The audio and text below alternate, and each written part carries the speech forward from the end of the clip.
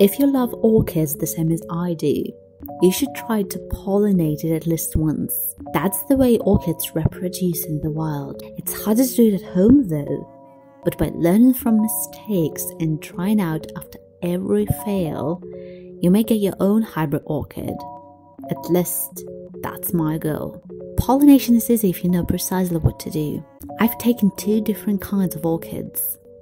But please note that you should try to take pollen from flowers that are not fading.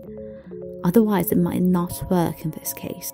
For pollination, you'll need a toothpick or a tweezer. These tools are needed to extract pollen. You'll see a small tail that'll stick to the toothpick.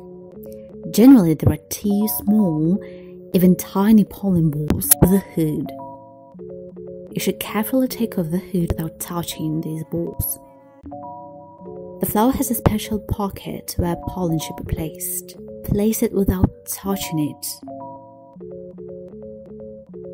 Put your glasses on if you need, because it's a delicate work. Once you touch it, the pocket might be damaged and pollination won't happen. You'll see how they fade and close their pockets within 24 hours, sometimes even 48 hours. In fact, even those flowers you don't touch will fade altogether with the ones you've pollinated. Because orchid blooms for long to attract bugs and get pollen. Once it does, its mission's complete.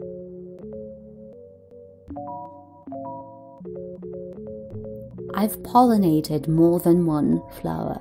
It'll give the orchid more chances to get pollinated. If you're lucky enough, you'll get more than one seed pocket from one orchid.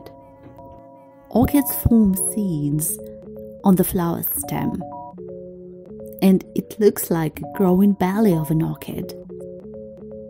It might take from 5 to 8 months for the orchid to give seeds for reproduction.